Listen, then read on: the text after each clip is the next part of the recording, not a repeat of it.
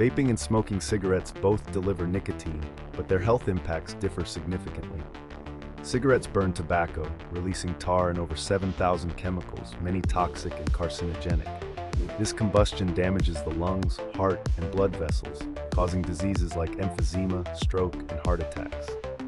Vaping, on the other hand, heats a liquid, usually containing nicotine, flavorings, and other chemicals, into an aerosol without burning tobacco.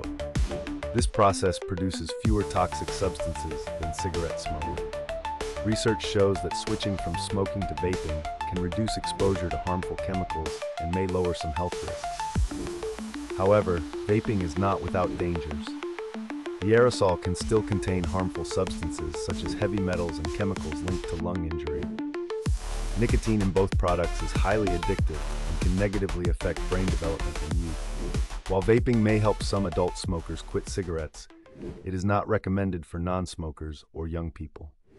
In summary, vaping is likely less harmful than smoking, but still carries significant health risks that should not be overlooked.